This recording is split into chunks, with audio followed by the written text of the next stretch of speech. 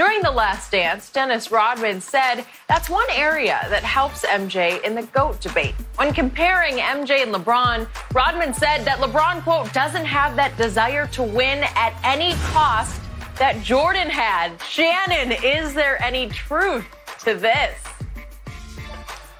No. And I want to know why Dennis Rodman feels he needs to keep LeBron's names in his dentures. It's not good enough. See, Dennis Rodman was out of sight, out of mind. And then all of a sudden, the documentary, I think 2 series ago, Skip, they're talking about him going to Vegas, and now all of a sudden he wants to be back in the national spotlight. See, it's not good enough. Skip, here's the thing. Dennis Rodman can say 1,000 words, and no newspaper, nobody will pick it up.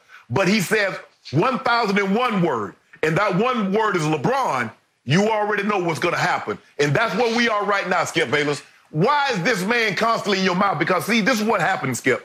And we've talked about this before. Everybody feels their era is the best. We feel sacred. We hold that dearly. And if somebody says somebody from a different era is better than somebody in us, we feel that's a knock on all of us because we're supposed to have the best. So now it lessens, it cheapens all of us. No, you can stand alone. LeBron can be great on his own. Okay, we want to debate the GOAT talk. Okay, fine. You like Jordan? I'm not finna fight anybody because they're saying Jordan's better than LeBron. I like LeBron. I'm not finna fight anybody on that stance, but that's just what I believe.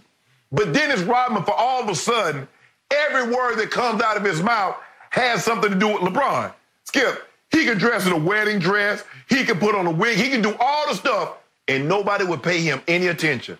But the moment he says something about LeBron, we already know it's going to be in a negative light, and it's going to spread like wildfire in the California hills. And that's what he keeps doing. Keep that man. That man is in quarantine with his wife and kids. He's training. He's not thinking about Dennis Rodman. But for some reason, we keep flipping over rocks, and this critter keeps crawling out from under with something negative to say. Bruh, why you got to keep that man's name in your mouth? Shannon, quick point of order. When Dennis Rodman dressed in a wedding dress, he was on the cover of every sports section in America. He was on magazine covers. He was hot in those years. Skip, he dominated the conversation when he was dating Madonna and Carmen Electra. He dominated national barbershop conversation. So, Skip, the reason I love Dennis Rodman, go ahead.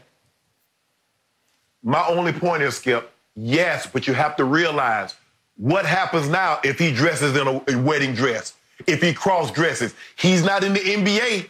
He's not winning rebounding titles. He's not winning championships. He's not dating Madonna. He doesn't have that. So now what? The only way he can get his name in the headlines is by doing what? Trashing GOAT James. Come on, Skip, you know how this works. This is what I tell football players all the time, Skip. You might think you're different outside, but people want to talk to you and want to hear what you got to say because you're in the NFL. You'll find out once you're out of the NFL how many reality TV shows you get once you leave the NFL. Then come talk to your boy.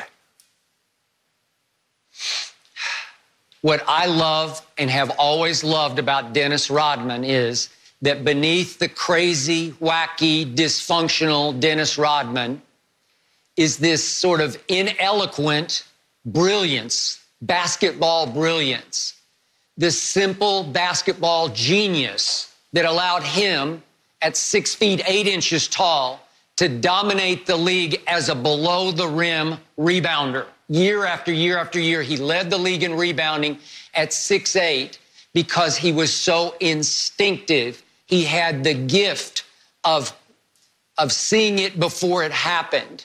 And he had the pleasure and the honor of getting to play with Michael Jeffrey Jordan. He knows. This was a bullseye statement. Yes, he's being interviewed more because of The Last Dance. But if you ask him about LeBron, he's just going to tell you the point-blank truth that you can't handle. It's a bingo truth. It's right on the button because it's exactly what I've been saying since 2006 on national television. Michael wanted to win. He had that raging desire to win at any cost that LeBron just isn't built to have. LeBron's more of a lover than a fighter. LeBron, I've always said, he's a really nice guy, truly a nice guy, to a fault.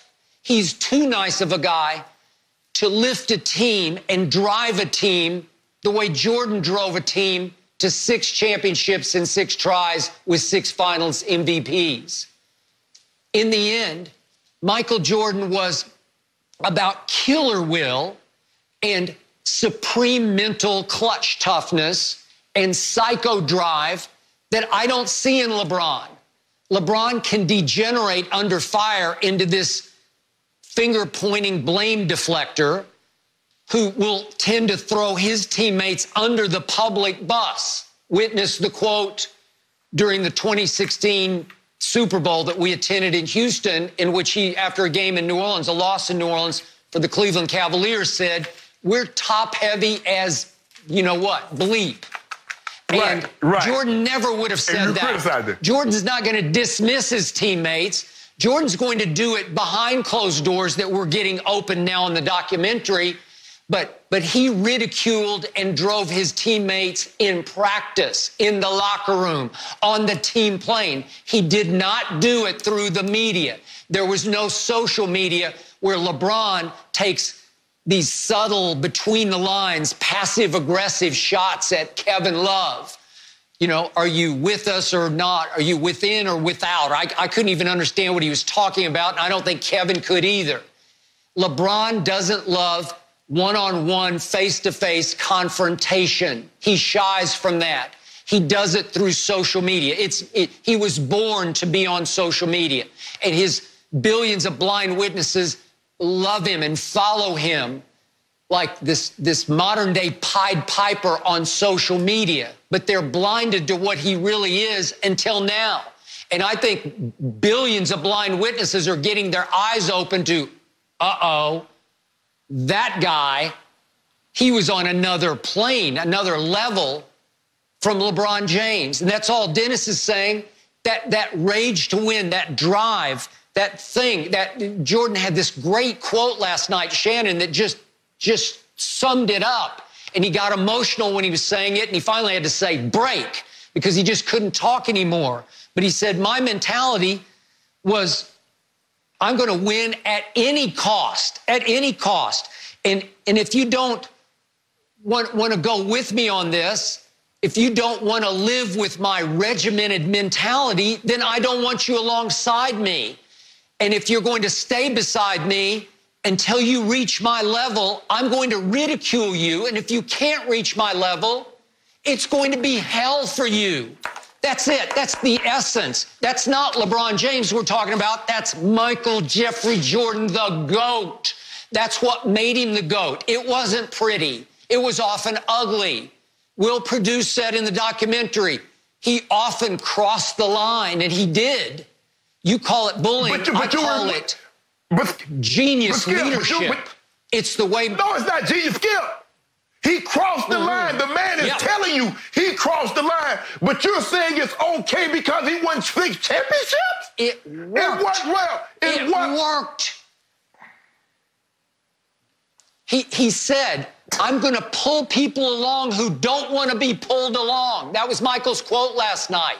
He zeroed in on the weakness in every one of his teammates, and he attacked their weakness in practice and in the locker room and tried to make it a strength that he could lean on and trust in big playoff games. And it worked because he did toughen up Horace Grant and Scott Burrell and Steve Kerr and Will Perdue. He toughened them all up and brought them up to his level come playoff time.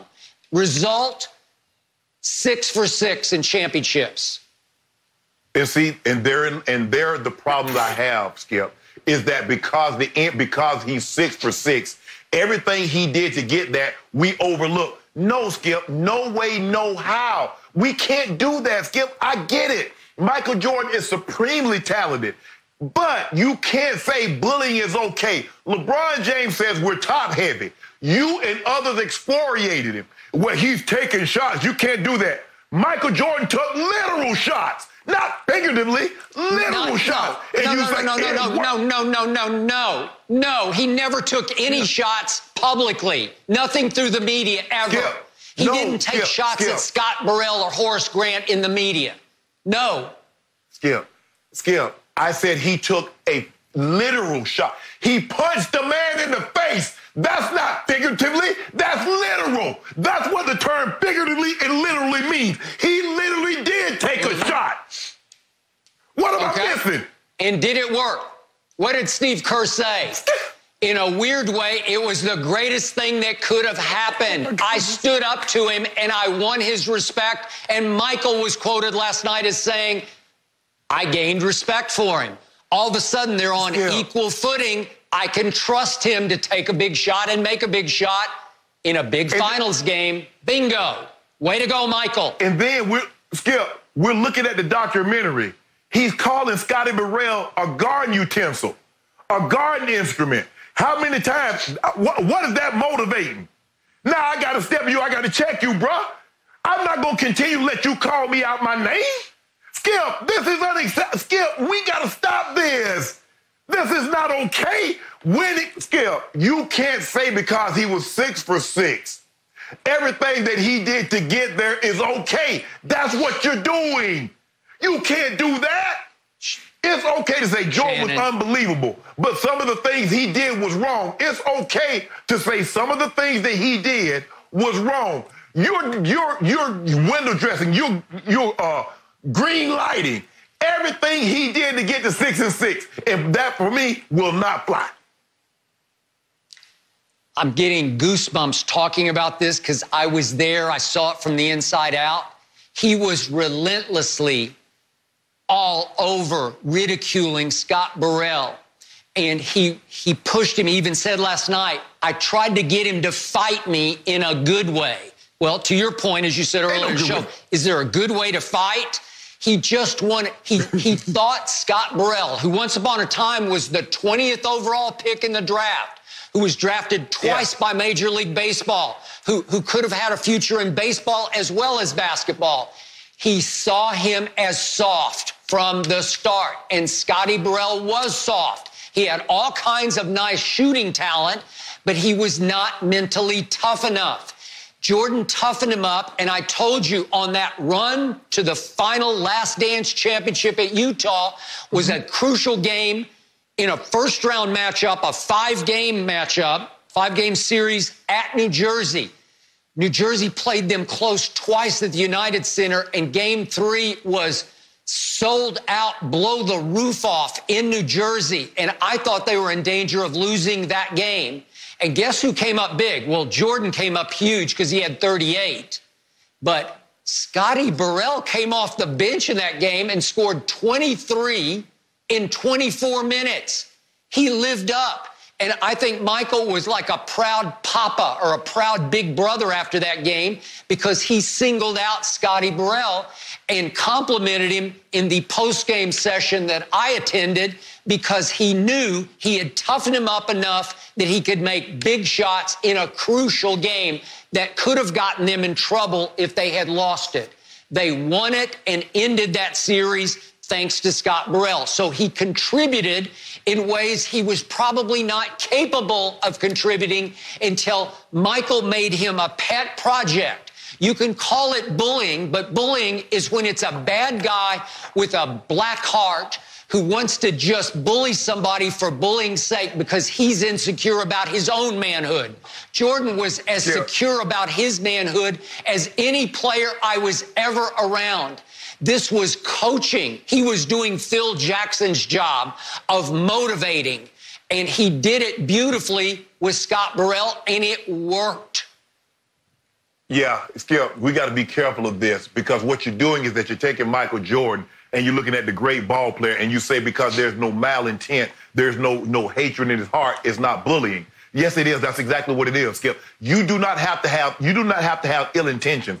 If you use your position, if you use your place of authority in a situation to suppress, because that's what he was doing, calling that man out of his name, saying I wanted him to fight. in a good way. What good way is that a fight? I don't know. Maybe this is how they do it up there in Wilmington, North Carolina. But from where I'm from, there is no good way to fight except square up and bump. That's the only way I know. So if that's what you're trying to get at, Skip, but you can't do that. You said because he had a good heart. I mean, hold on. That's what you say. I'm sure there are other people that came in contact with Michael Jordan that would say his heart isn't good. So when this is his documentary, I get it. But nah, you got to miss me with this one. I don't agree with everything Michael did. 6 for 6 is what it is. Him being all-time great is what it is. But some of this, what he did, nah, you're going to have to miss me with that one, Skip. Shannon, I believe I was around Michael enough to know he actually had a really nice guy side to him. He could be a nice guy, and it was real, authentic, genuine. But in the end, when it was time to win a championship, there's no time for Mr. Nice Guy. This isn't church league. It's not even AAU. It's not YMCA basketball. This is for legacy. This is for history. And he's going to lift you with him. As Steve Kerr said last night, he's going to make you be him so that he can trust you in the postseason. And again, Bill Winnington said, hey, in the end, it worked. And I don't think any of them hate Michael now because he won them a whole lot of jewelry.